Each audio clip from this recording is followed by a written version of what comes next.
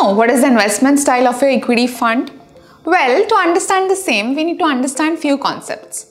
Number one, investment strategy, which can be commonly categorized under growth style of investing, value style of investing, and blend style of investing. Second concept is market capitalization of stocks, which is broadly divided in three categories, that is large, mid, and small.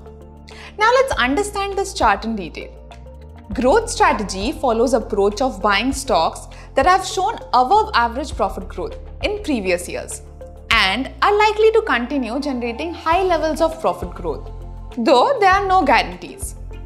Whereas value strategy follows approach of buying stocks that are currently underpriced but yet have strong fundamentals and can perform well in long term. And when fund managers use both of these strategies, it is called blend strategy or blend style of investing.